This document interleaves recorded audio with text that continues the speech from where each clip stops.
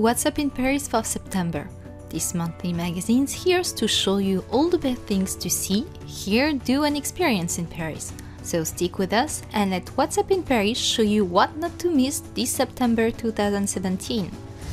It's back to school or work for 2017 and Paris is jam-packed with all sorts of activities that will suit Parisians and visitors alike. Now is the time to take full advantage of the last few sunny days of summer in the Bois de Boulogne with La Fête à Neuneu. From the 1st of September to the 8th of October, the park will be full of rides, shows, concerts and fireworks. Don't forget, the Fête à Neuneu will also be host to the next generation MoonRaker ride, voted the most beautiful carousel in Europe that used to train astronauts. And for the little ones, there will be mini-rollercoasters, flying chairs, a big wheel and all the candyfloss they want. For more information, check out the event's Facebook page.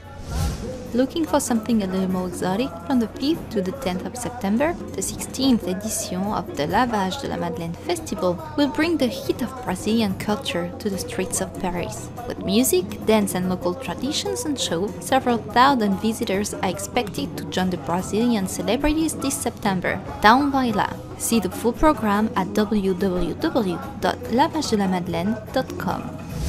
If you're looking for an exhibition, head to the Jewish Art and History Museum. They are organizing the first ever retrospective dedicated to the scriptwriter and author René Goscinny, the co-creator of Astérix, Petit Nicolas and Lucky Luke, 40 years after his death.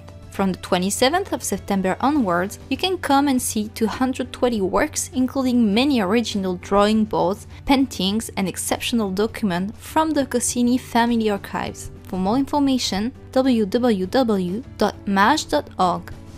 For something a little further off the beaten track, the Sempre Libera Maria Callas in Scala exhibition will win over both long-time fans of the famous singer and complete neophytes. From the 14th of September to the 4th of October, marking 40 years since she passed away, the Italian Cultural Institute in Paris is offering visitors a dive into the world of La Callas, in particular the work she did with La Scala in Milan.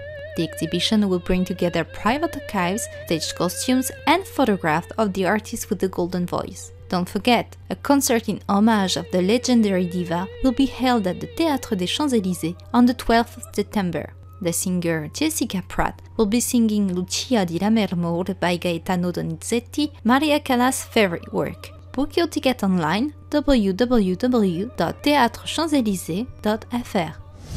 Another diva will be on center stage at the Olympia. Piaf, le spectacle, will immerse you in La Vie en Rose on the 19th of September 2017 at 8:30 p.m. Anne Carrère will take to the stage to interpret the legendary singer who left us more than 50 years ago. Reservations www.olympiahall.com. Opera lovers will have their moment too. As part of the open-air opera festival, the Mariage of Figaro will be played in the Cour d'honneur of the Invalides from the 7th to the 9th of September 2017. The actor and producer Julie Gaillet, accompanied by Ken Higelin, will be staging Mozart's opera bouffe inspired by Beaumarchais' comedy of the same name. This is going to be a hell of a show, so we recommend you to get there early. Reservations www.operaenpleinair.com. If you're more into literature than song, you should know that you'll be able to hear readings from the Nobel Prize for Literature at the Théâtre de l'Œuvre this month. On Sunday, the 24th of September, the actor Xavier Gallet will be reading excerpts from the works of Gao Xingyang, the Nobel laureate of 2000. Don't miss out! The European Heritage Days are back on the 16th and 17th of September 2017, and this year, Collège des Bernardins will be hosting a giant Playmobil exhibition from the Manufacture Fantastique with a theme of historical monuments and French cultural heritage. An enormous installation will reproduce the Latin Quarter as it was in the 13th century, complete with the long-destroyed Bernardins Church.